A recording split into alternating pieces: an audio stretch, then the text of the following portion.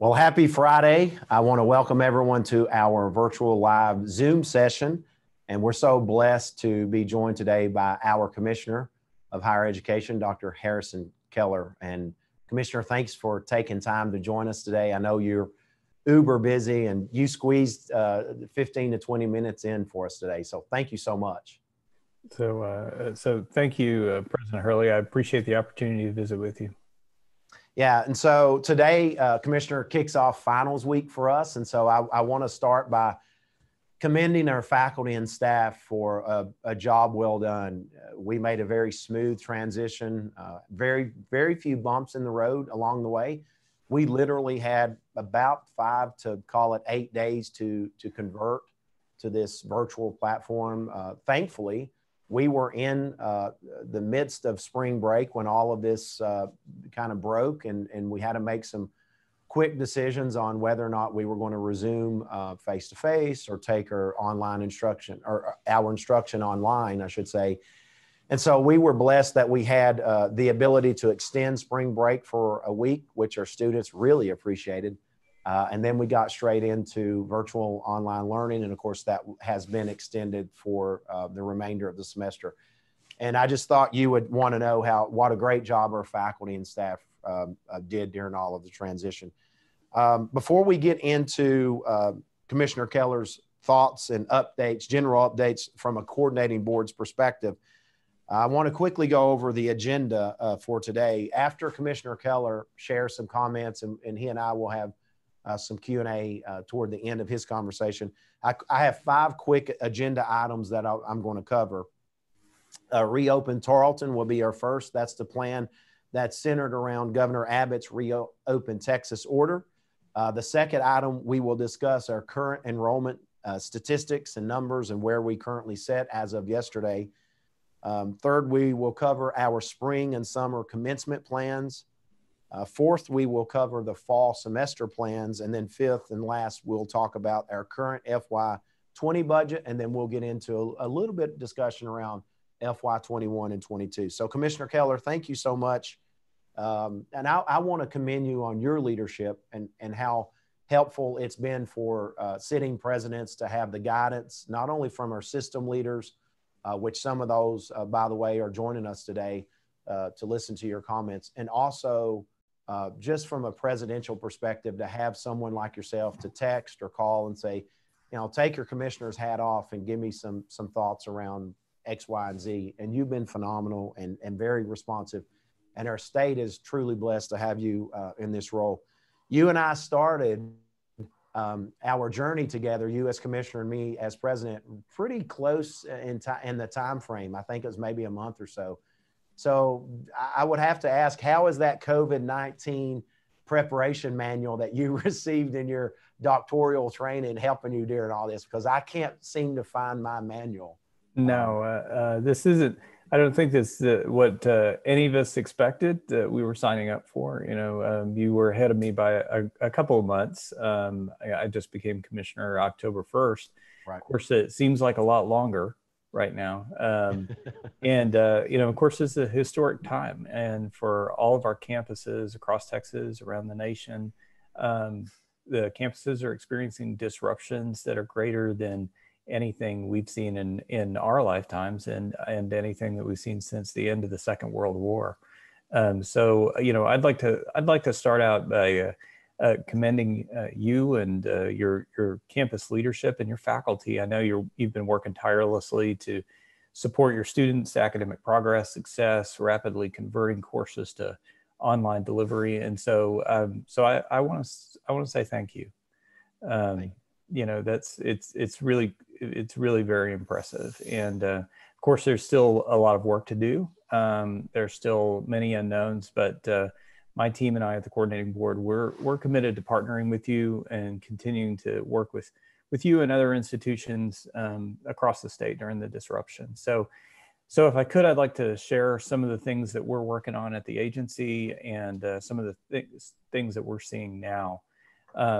Of course, we're in constant communication with the governor's office, legislative leadership, institutional leaders across the state, other stakeholders, to find ways that we can support the campuses and support the more than 1.6 million students who are enrolled in higher ed across Texas. And so when it became clear that the COVID-19 crisis was going to be worse than any of us had hoped, I appointed Deputy Commissioner Ray Martinez, who's our Deputy Commissioner for Academic Affairs and Workforce Education, as our agency main point of contact, and he and his team have put significant efforts together, and that team's meeting every day, collecting all the questions we're getting from across the state, and Ray and I are of course in close touch with state leaders and institutional leaders. We've stood up a dedicated web page for COVID-19 related resources. And this site includes an FAQ with information for institutions, for students, borrowers, and other external stakeholders. That FAQ now is, there's more than 80 questions, but that's also where we've put out guidance to campuses that relate to places that we've been able to provide some additional flexibility. There's some things that I've been able to do where I have the discretion as commissioner. And we've, in some cases, had to ask the governor's office to provide some additional flexibility. But in all these cases where we're providing additional flexibility, we're trying to make every effort to do it in a way that's consistent with our long-term needs and the higher education goals for Texas. So, for example, we provided some additional flexibility to campuses on how you support students who aren't yet college ready, and trying to encourage and accelerate co-requisite models. We also released a statement endorsing the National Organization's principles on acceptance of credit. And so we want to make sure that where we're providing additional flexibility, that we still are headed in the right direction for the state overall. We're working closely with Governor Abbott's strike force, and have been working closely with the Lieutenant Governor's Working Group also to develop recommendations and guidelines for reopening the state economy. So, for example, I expect today we're going to be releasing some guidelines for how institutions can offer components of career and technical education programs that can't be offered online. All the institutions converted as much to online as they could, but there are some components of programs, especially for some of the career and technical education programs, that can't be offered online. And so we've developed guidelines working closely with the strike force, and the Texas Department of Emergency Management and higher ed institutions. Those should be released later today. So to be clear, right now we're still saying that institutions need to plan to offer online where they can, but where programs have to be offered face-to-face, we want to make sure that we can offer some clear guidance about how campuses can protect their students, their faculty, and their staff, and still comply with the CDC guidelines. So for the short term, there's a lot we don't know. Of course, we don't know what the trajectory of the virus is going to be. I appreciate that Governor Abbott's position's been that we're going to move with due speed, move deliberately. We're going to look at the data. We're going to listen to the doctors.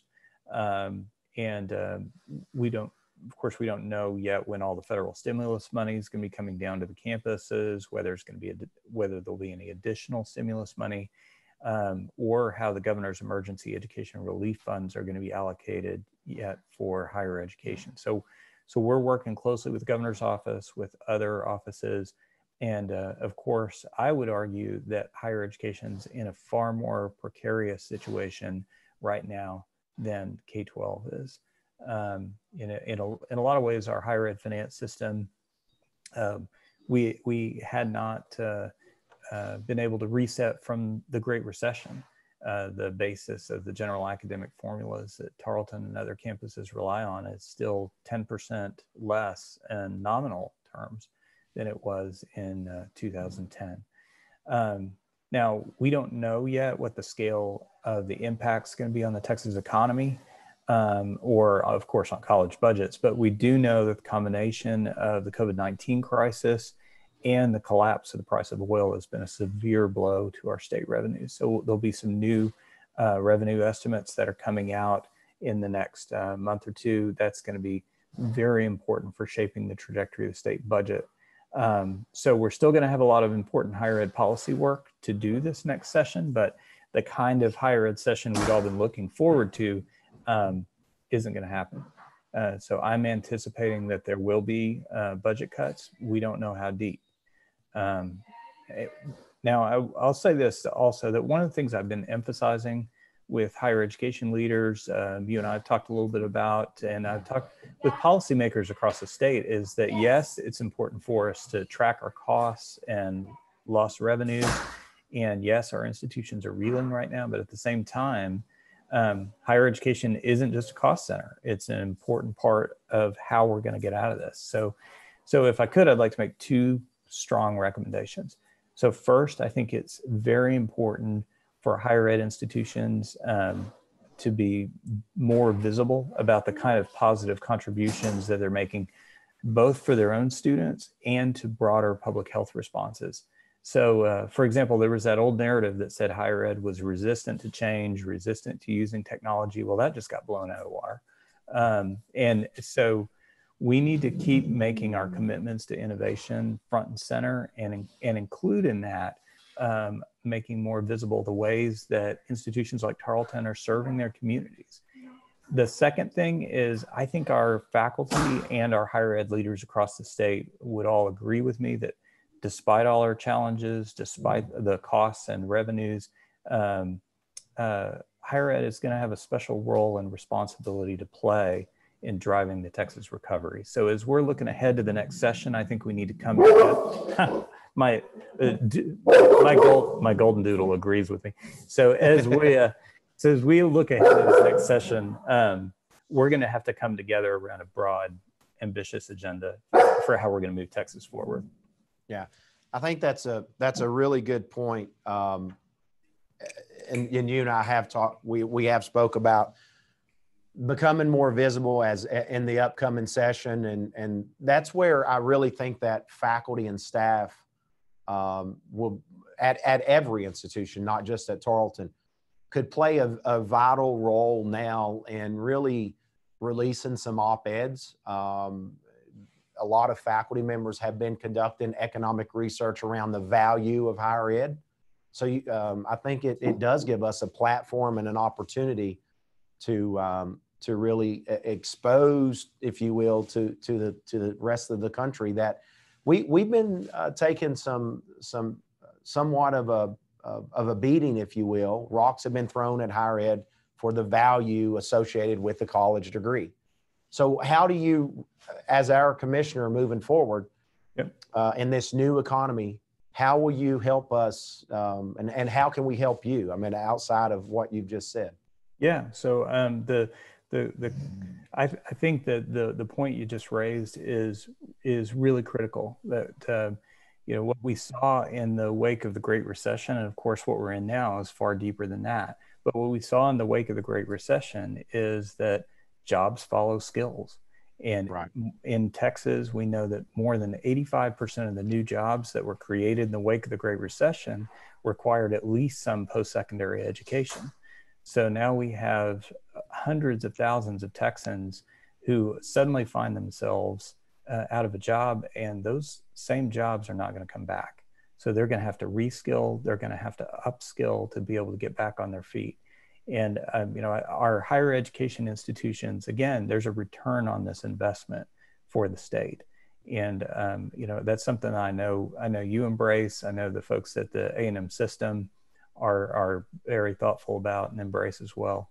Right. Well, that's a great segue. My next question for you, and I want to be sensitive because I know you have a really important conference to get to in 15 minutes.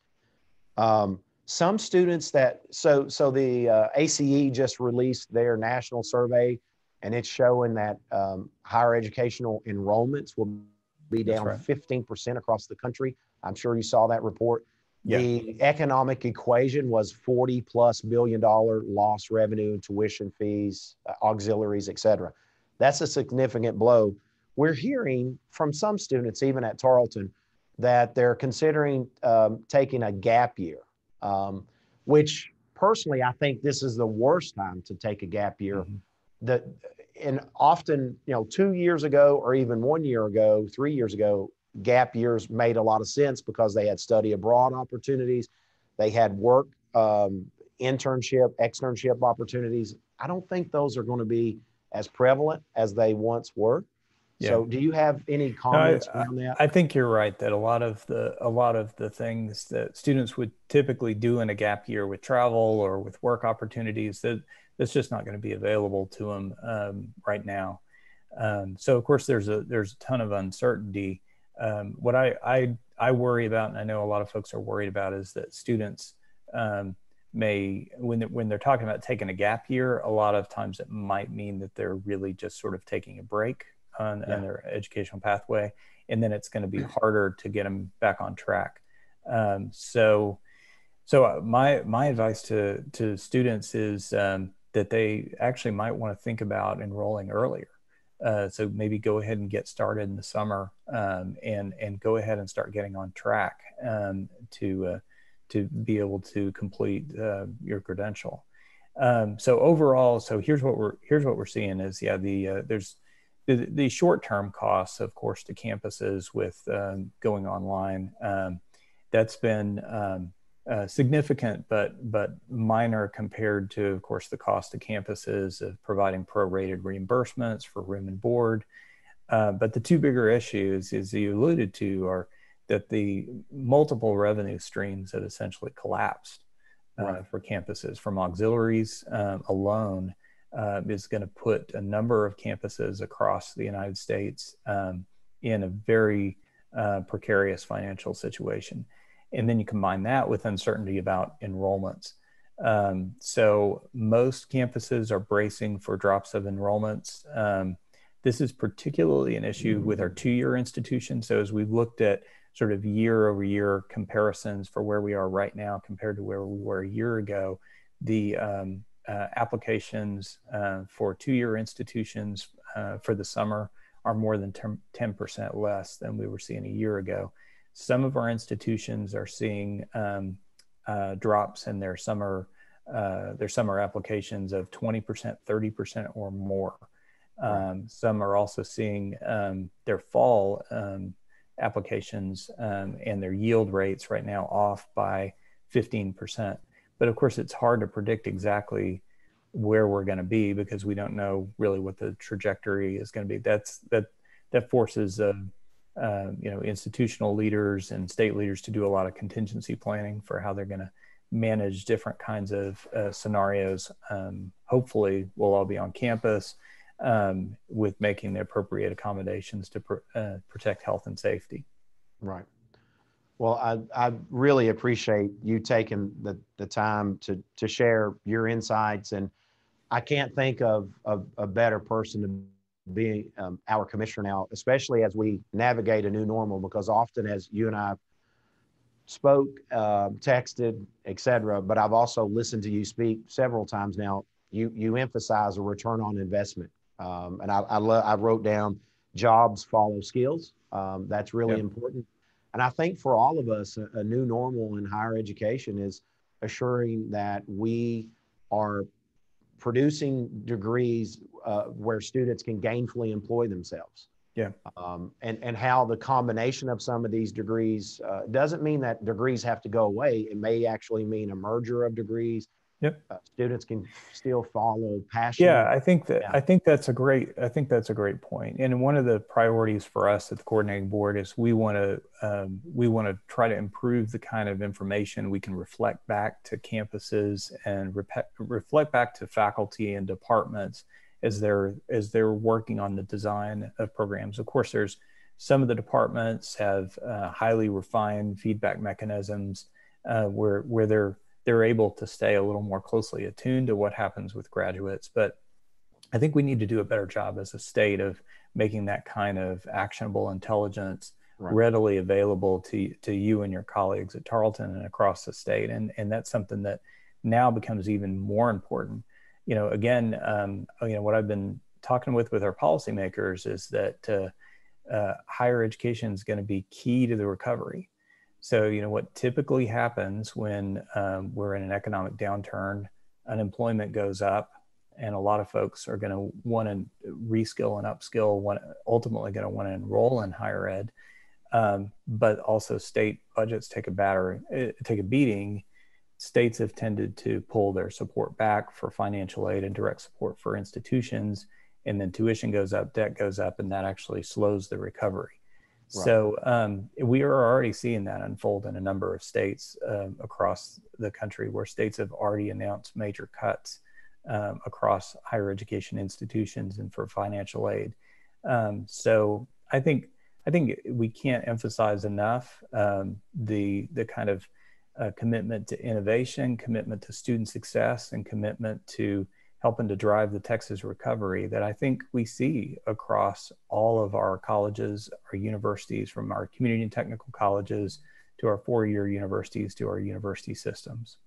Yeah, well, I'm going to put a shameless plug and let you go. I think you know all too well, 8+ months ago, when I arrived, our leadership team, supported by our faculty and staff, we made a very conscious effort to invest more of our resources into students.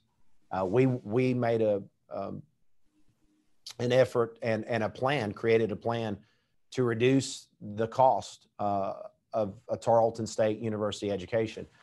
And it wasn't because we saw COVID-19 coming, certainly. It's because we wanted to get back among the top 5 most affordable institutions in the state. And that's one of our goals, because Tarleton's always been an institution about opportunity and access.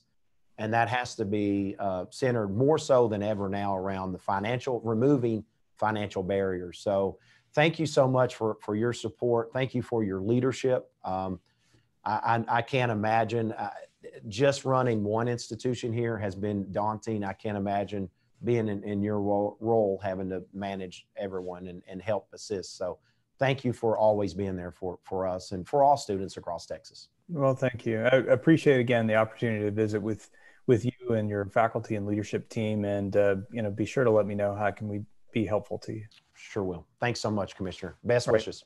Thank you. Thank you.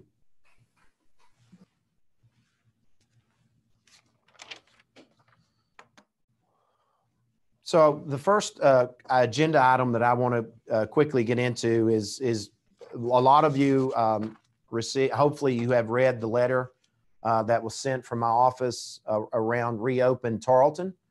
That is a plan that is firmly centered upon Governor Abbott's Reopen Texas order.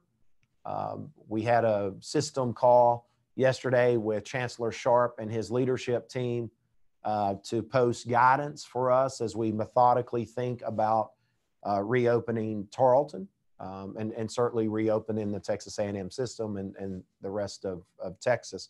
And we have our small part to play in that, and that's to ensure that we have a very methodical approach to bringing all of you back to campus. And I want to let you know that I think we've been one of the institutions that have been commended for taking a slower, more methodical approach.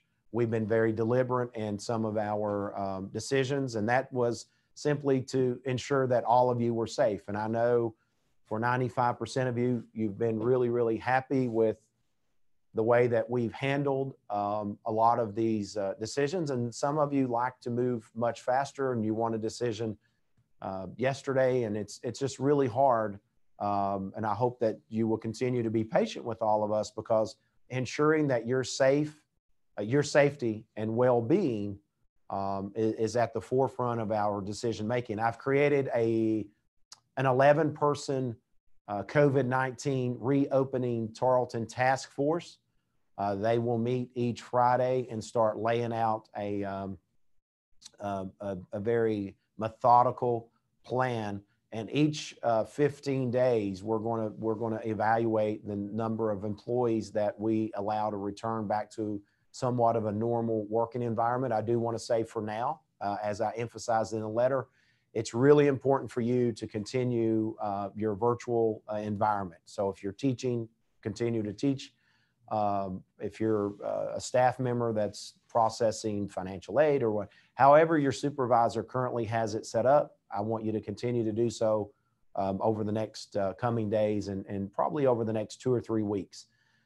Again, Our plan will be each week we'll release some information to your department leaders, to the vice presidents, and they'll disseminate that information to each of you.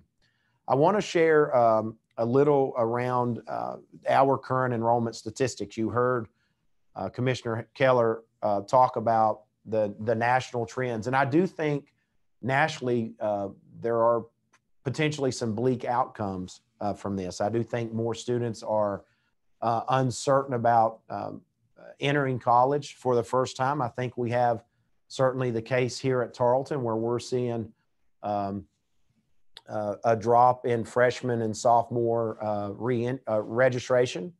And so those students are concerned about what the environment looks like moving forward.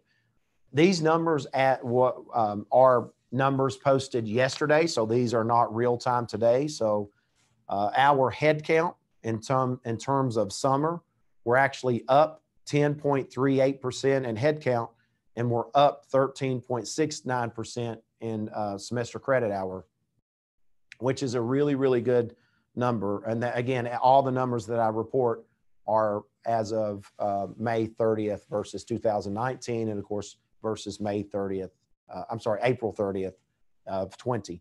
Our fall numbers in totality are up. Right now, we're up 6.18% in head count, and we're up around 2.5% in SCH. Now, I'm cautiously optimistic about those numbers, but there are some trends that are concerning, and we're starting to see statistics like more students have withdrawn their housing application over the last 30 days. Part of where our increase, so one may ask where the 498 students that were up. So essentially we were at 8,064 last year. Today we're at 8,562 for a difference of roughly 498 students. Our juniors and seniors to be, which are our current sophomores and juniors, and could be some juniors matriculating in or transitioning into their senior year, we're up 317 among those numbers. Our master students, or continuing master students, or graduate students, if you will, we're up 186 versus this time last year. So those two have really carried us. Where we are suffering and where we're down are among our freshmen and sophomores. And so we're down almost a percent. We're down 0.60%. This point last year, we had roughly around 40 plus students at this time. So retention with our current freshmen and sophomores are really, really important. I can't emphasize how important it is that we continue to focus on retaining the students that we have. And I think all of you know the economics behind recruiting a student is more expensive than retaining the students that we currently have. And so those are just some quick numbers around our enrollment. We are, I do want you to know that myself and our leadership team, Dr. Garza and our recruiters, our advisors, our deans, everyone really is taking an all hands on deck approach. We're making phone calls. I'm personally calling students. And I would encourage all of you, if you have some time and the opportunity to reach out to prospective students or current students to emphasize that, hey, we want you here. We want you to be part of our Texan family. That could be really, really important. And it helps mitigate the budget at the end of the day, because we're predicated upon tuition and fees and auxiliary income at this institution. And so I just wanted to share nationally, I do have some concerns. We are, so we're emphasizing now with our incoming freshman class. The letter will come out after this call today. That's predicated upon guidance from our system and our governor that we are planning on reopening in the fall. And as much as we can look like a normal Tarleton State University fall, that's what our plans are. And again, that's predicated upon information from our health providers, data from CDC and others. And we just hope and pray that a lot of this will be behind us and that we can resume to a sense of normal. So that's our fall plan as of today. And that's going to be our announcement coming out here in the next 30 minutes. And then we'll have several videos and updates for prospective students and current students. So they will have at least a peace of mind knowing that our plan is to be face-to-face normal operations come fall. Our spring and summer commencement plans will, again, those will take place August 7th through the 9th. Now, we have decided and been encouraged to move those commencement activities to outdoors. And so we're blessed to have Memorial Stadium where we can host large venues and still practice some social distancing. It's certainly outdoors, so that helps in terms of CDC recommendations, et cetera. So on Monday, we're going to be talking with our executive cabinet, and we will have some proposals out of the provost's office on what commencement should look like and how we stagger the colleges. I do know that we'll have an early morning and a late evening, so we will avoid the Texas midday heat, which I know I learned very quickly can be searing and painful, and we're going to avoid that at all costs. What I'd like to get into in our final agenda item is our current budget, our FY20 budget. Lori Beatty, our CFO, and I, every day we connect either virtually or face-to-face to talk about where we are in terms of revenue versus expenses in our current year and to ensure that we are financially solvent and whole moving forward. A lot of you know that we made the decision, and it was the right decision, to offer room and board refunds to those students that felt like it was in their best interest to move out of the dorms. And so we did the right thing, and we prorated the refund for those students. And I do think that that's been tremendously helpful and impactful in retaining those students. They feel much better about the institution they invested their dollars with, and that we will always do the right thing and do what's right by our students. All good deeds go punished, as we know, and no good deed goes unpunished. And with that, the cost is estimated around $5.8 million. To date, we have dispersed a little over nearly $4.5 million. I think our number yesterday was right around $4.4 million. So we're approaching that $4.5 million. And we do know that more students are starting to process. They've been out of the dorms, residence halls, I should say, for the last 20, 30 days, and they're just now getting around to asking for their refund, requesting the refund. So we do think that number will eclipse the $5 million. That came out of our strategic reserves funds.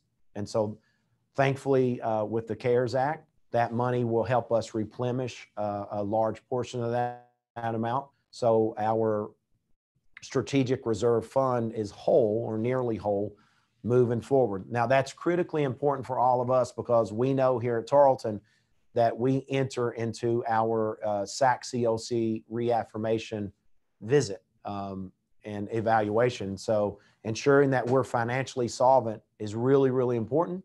And being able to use that CARES Act money on the back end to prop up the refunds that we awarded is been so helpful. I would like for all of you, especially on the faculty side, to remind our students that we still have roughly $5 million, nearly $5 million available for students in direct aid.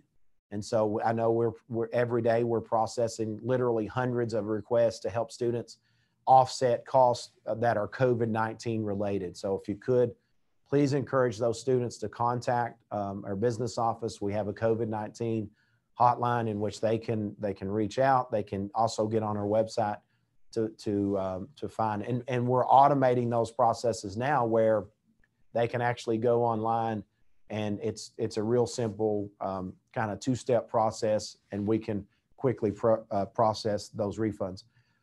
Looking ahead in FY 21 and 22 fiscal years, I do have some concerns. I've heard numbers as high as 30% potential cuts out of the governor's office. I think more realistically, we're probably looking at somewhere between 10 and 20%. And again, like Commissioner Keller indicated, those are largely predicated upon revenue and state revenue and how that's offset. And so hopefully as we continue to reopen Texas, revenue streams will enhance and increase, and that will lessen the blow come session when our legislators have to meet and make some really tough decisions moving forward. I think coupled with a very low crude oil market and et cetera, that obviously has an adversarial effect on Texas as well. I have, just so everyone knows, for the sake of transparency, I have issued a budget reduction proposal, or a plan, I should say, for each of our vice presidents to work through, so we can prepare to have that submitted to our system at the appropriate time. And part of that plan is looking at both personnel and operation, and then how can we look at services that we offer on this at this institution to enhance some of our revenue streams moving forward. So part of the revenue loss we could certainly pick up in auxiliaries, we could pick up in state contracts, federal contracts. How can we make ourselves more accessible and more available to meet some of these needs, but also help offset some of our budgetary needs? I will tell you that a reduction in force here certainly is always last resort. And that is something that we do not take lightly, and that we're working really hard to avoid. But we just don't know with this budget moving forward. And it may be impossible to avoid that scenario. Again, we're just planning. We're methodically thinking through all of our options. And I want you to know that your vice presidents and the academic deans have been unbelievably responsive and helpful. And it's really going to take all of us joining together in true Texan fashion and true Tarleton family fashion to navigate these uncharted waters over the next 2, 3, 4 months. We do need everyone to be as involved as they can be in the recruitment, the retention and reentry efforts. We're going to really work really hard to aggressively seek students that had a stop out, or they have hours even from another institution, and we're that regional opportunity for those students. So we're aggressive in trying to find every student that we possibly can to help backfill some of the potential loss that we will have. As we conclude another semester, my first year, my second semester, I want to thank everyone from the bottom of my heart for your diligence, your patience, your hard work.